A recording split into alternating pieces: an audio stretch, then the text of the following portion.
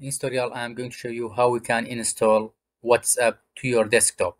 Just search for download latest version of WhatsApp, then click this link. I put this link in the description of the video. Don't worry about it.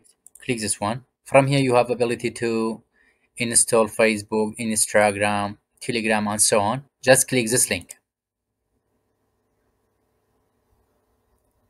You see, download unverified file. For me, maybe for you doesn't show, but I don't want it because I already have the WhatsApp file. I cancel this one. Okay, I cancel it. Then go to download this. Yeah, this one. Right click, install. Install it.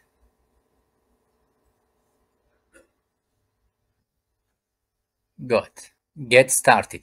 Tap menu settings. Now open WhatsApp on your iPhone or mobile. Then go to settings. Then link device. Click link device. Click it. Confirm it's you. Touch ID. Yes. Okay. Yes. Also, you can link with phone number. You see, directly I link it my WhatsApp on desktop with the WhatsApp on iPhone. That's all. Don't forget to like the video and subscribe our channel. Have a nice time.